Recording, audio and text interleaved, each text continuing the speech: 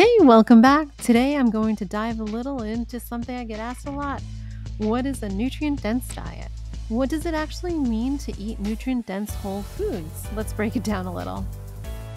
Let's start with soil. Who would have thought in a million years that we would start here, right? Well, it might be the most important part. Our soil should contain minerals like nitrogen, phosphorus, calcium, magnesium, and a whole bunch of other good stuff. When we place plants into the soil, they pull minerals from the soil, and in turn, they grow and make beautiful flowers and fruits and vegetables. And once they get ripe, we get to feast on them.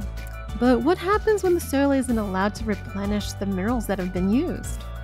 Well, with sprays and genetic engineering, we can make plants grow, but at the cost of the plant's health and ultimately to our own.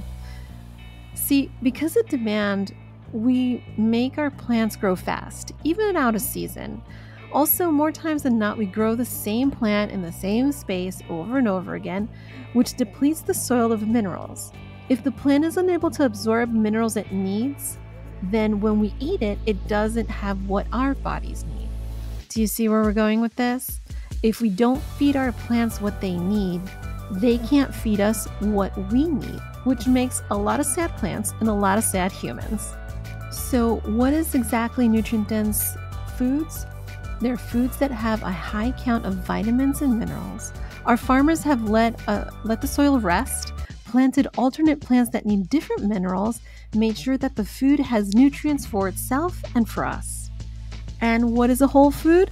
A whole food is an unprocessed food that has had nothing added or taken away, meaning that it hasn't been altered. For example, seedless watermelons. Watermelons should have seeds. I know it's a little bit inconvenient, but it's a good inconvenience. So whenever possible, opt for organic whole food. Embrace those seeds. For meats, eggs, dairy, try to purchase grass-fed. I always tell my clients to keep it simple. Foods don't need to get dressed up to go to a party. Don't drown your salad in dressing or smother your burger in ketchup. Taste those flavors. Enjoy the bursts of tangy or sweet, whatever comes. Okay, that's it for today. I hope that was helpful. Please don't forget to like and subscribe and smash that bell to get notified for my next video. Now, go out there and rule your world. Stay fresh.